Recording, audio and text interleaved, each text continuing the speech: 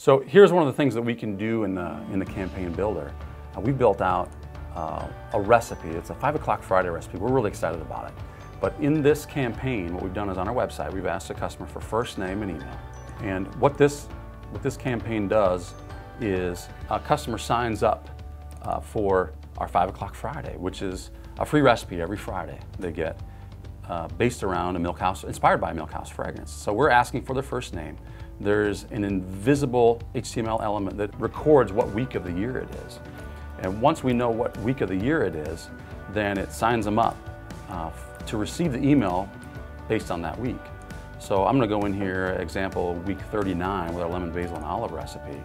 It tags them and sends them into this email campaign, and we can just take a look at this email. So at 4 p.m. Central Time, which is 5 p.m. Eastern, customer is going to get this email. And here's a lemon basil and olive martini recipe. They can click to get a printable version. Our blog post is embedded within that. And then of course they have the ability to purchase our products.